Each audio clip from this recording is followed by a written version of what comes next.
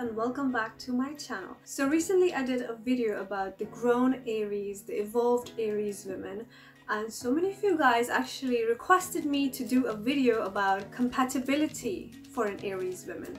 So here I am trying to tell you who you should be with, or who you should date, or who you should marry, or who you should have as a friend.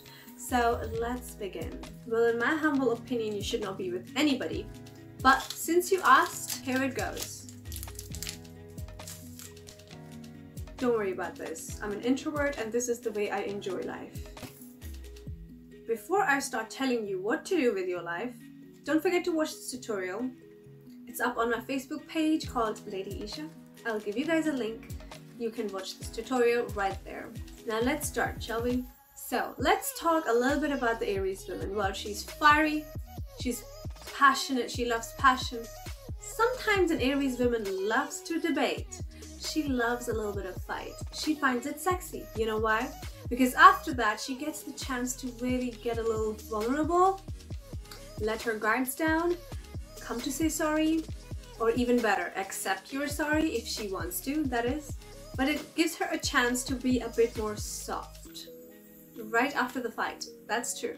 That's how she functions. So if you think your Aries woman is getting a little bored of your ass, you know what you can do? Have a little bit of a debate with her. Like a healthy debate, you know, like adult type of fight, you know, just like normal arguments, whatever. Well, don't make it toxic or abusive because then she's gonna leave. Don't disrespect her. Respect goes a long way for an Aries woman. So she receives it very well, but she also gives it quite nicely, okay? Have a little argument and she'll be fine. She will like you a little more after that. Can you relate? Since she's so fiery, she loves a healthy argument. She cannot go well with a water sign. She is a highly intelligent, a highly intuitive person. She wants somebody who is equally, or if not more intelligent than her actually, you know. She admires people who are intelligent. Aries women cannot stand if you are a thick-minded person, if you don't have common sense, if you don't have basic human skills that you need, you're out. She's not gonna put up with you. Not at all. So who should she be with? Again, in my humble opinion, as I said, I don't think she should be with anybody. But since you ask, she should better go with an earth sign. Or maybe even another fire sign. Because she has that energy to keep up with those people. Okay? I'm not gonna put a curse on you guys and tell a water sign lady to be with a fire sign because that's a disaster. That's like a tornado. No. Aries women can handle those people. Oh yeah, because she has like the same sort of qualities. So she knows how to deal with it. I would suggest for her to go for another fire sign, or even better, an earth sign. Now, the reason is, when Aries woman is evolved and grown, she becomes a bit more feminine with time. She gets back into her own laid-back energy quite a lot. And we're not talking about the young and dumb Aries girl who is probably 16. No, did I just call her dumb? Because if she's listening to this, she's gonna feel disrespected. I'm sorry. My humble apologies. Let's move forward. So, a grown Aries woman is quite evolved, she's wise, she's intelligent. She's certainly not dumb. Yes, she has a little childlike, innocent persona, but she's super intuitive and that helps her go through life with the protective shield that she needs from her own self. Mind you, she hardly ever needs protection from anybody else, but she adores it though. So even if she seems very independent, please still give her that protection. Because she genuinely admires it. She might not be able to show that to you. You might not be able to see that on her personality, but this is what she truly values and appreciates. She's very well a homely person who loves family. She's very emotional, so she loves family the most. No question about that. If she's with an earth sign, the good thing is earth signs are really good at being the providers. You know, Virgos and Tauruses, they love providing, don't they? And that is good for an evolved Aries woman because she adores being taken care of. Even if she's not hypergamous, she still adores being taken care of. When she's in touch with her femininity, she's actually a highly attractive, very laid back, super feminine and very sexy person. And she likes to feel like she's the girly girl. But she cannot feel like this most of the time if she's dealing with somebody who just cannot give her anything. So that doesn't let her bring out the best in her. Does that make sense? So in order for her to be a bit more happy later in life and really bring out that inner energy and the flow and the glow, she needs to be with somebody who's a provider. Even though she's very independent, but she appreciates gentle, kind, generous, and charitable people. That is just how she is. That is what she represents as a person herself also. If you ask an Aries woman, chances are she's probably very, very independent. She has things going on. She's super energetic. She has a life. And she's charitable too. And if you as a man are not all of those things, she's gonna disregard you just like this. She doesn't care. You need to be on that level too. If not, in fact, be a little higher actually. And she's going to appreciate that a lot more. And it's going to bring out the best in her too. And she's gonna flourish and be happier and allow herself to be that mom that she wants to be that wife that she wants to be that girlfriend that she wants to be. She has to be with a manly person who is the provider type of guy, you know. And mostly, if we look into the zodiac signs, now this is just for entertainment purpose only, okay? But let's be real. Earth signs and fire signs are usually the guys who are the providers. They protect their family, they stand with their family, they fight for their family, they're very, very possessive about their families, and they provide for their families. And what's better than that? An Aries woman actually quite likes that. Oh, she does. Again, we are not talking about the young, silly, little Aries. We're talking about the evolved Aries, because it's two different things. You know, it's two different things. If you want to see about the evolved Aries women above 30, then watch my previous video about Aries women. All you need to know about an Aries woman is mentioned in that video, okay? And today we're talking about compatibilities a little bit. If she's with, let's say, Pisces or Cancer, she's not a happy person. She's going to be walking on eggshells because it's going to be a little confusing for her. And Aries women does not do very well with confusions. She hates being confused. With Cancers being so emotional like they are, she is just going to feel so overwhelmed and so confused, and one day she's happy and the next day it's turbulent. She just doesn't understand what she's doing and which airline is she flying in because it's confusing for her. And then same with Pisces. Pisces sometimes, the thing is, these water signs can be emotionally very manipulative, and Aries is a bit more practical. Yes, she's emotional, but because she's emotional, she has that emotional intelligence which is built with time.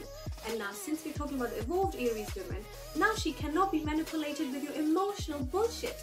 Nah, I don't want to be demonetized here, so let's just say BS. Cancer might also find her a little materialistic, even though Aries is not a materialistic sign. If you want to know about the most materialistic signs, they're usually Taurus and Virgo. The earth signs, they are actually very materialistic. But it serves if it's a man. It serves if it's a man, because then he's the provider for the Aries women. And that goes along very well. She actually excites people quite a lot because she has that energy, the flow, the glow, and people actually find her very intriguing and very exciting and very intelligent and super intimidating sometimes. So yes, it has to be, again, what? A big provider type of guy who has that manly persona to him. And earth signs are actually very, very masculine. Yes, they have a lot of feminine energy, but it's quite balanced. So on the appearance and on the surface, they actually appear to be very, very masculine, which is actually quite appreciable, okay? Let's just appreciate that. And same with the fire signs. Fire man, let's say Leo, is actually a perfect match for Aries, they say. And yes, well, they're kind of best friends. If you are an Aries and you meet a Leo, you're gonna click like this, like, you know, like this, like in 1 second. There you go, like this. Isn't that great? Well, that's another problem, that Leo men just love to get all the attention, and Aries is gonna just feel like she is like just a second citizen here, living with this person. It's all about him. He's like a superstar and I'm just like the personal assistant or something like this, you know? So she's gonna feel quite like that.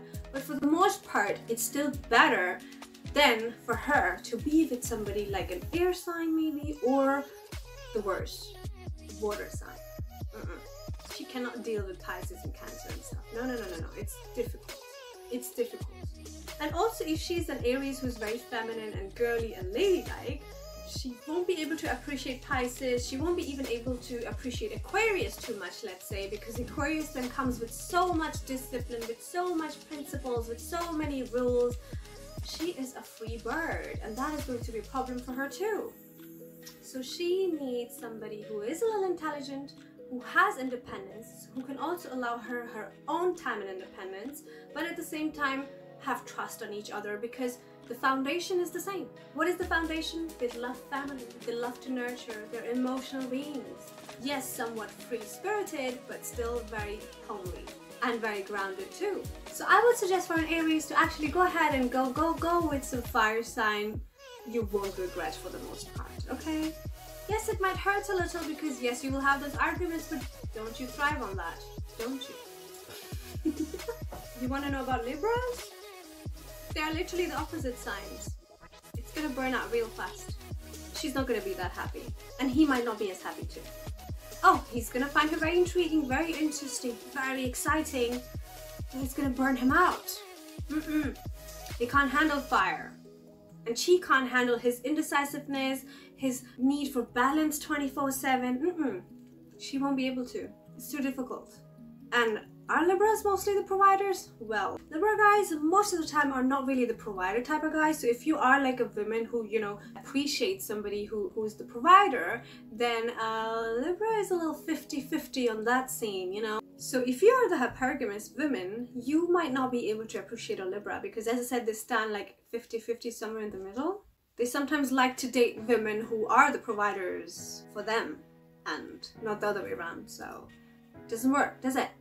And yes, mind you, I'm talking about the Aries women right now, but at the same time, the one who's also hypergamous. Because most of them at the end do turn out to be like that. They're very hypergamous, most of them. Some of them are still confused, some of them might still want to be like the Miss Little Independent who doesn't need nobody with her, but deep down she can't lie to herself. Deep down she does value family quite a lot, but because Aries has always been so emotional, the reason she is like that still could be because she growing up never had like that loving, kind family, and so that gave her like really deep trust issues, which is why she's walking around town alone singing the Miss Independent song with an American flag, but not really settling down because she's been hurt. She just doesn't feel she can trust the process. She's just kind of like a loner somehow, but still wanting it, but also rejecting it at the same time. So she's like in the middle, back and forth, can't decide. No problem, one day she will one day. And I can tell you, most of the time she's gonna turn out to be the hypergamous woman. So yeah, which is why you will hear me talk about hypergamy right here on my videos most of the time, because I think that is also like the subject overall for this channel. So subscribe to the channel. I know I look like I'm going to a wedding, but that is the tutorial that I did today, and yes, the look was for a wedding. So I have given you guys a link to the page where you can see the tutorial for this wedding glam pink makeup look. Okay, and I'm wearing my like Asian attire today. How do you like it? It's by 𝗓𝗏, if you guys want to know. It's in Islamabad, Centaurus, and the brand was 𝗓𝗏, and I got this a few years ago. I still have it because I've worn it only 2 times, and today I really wanted to create like a look with this.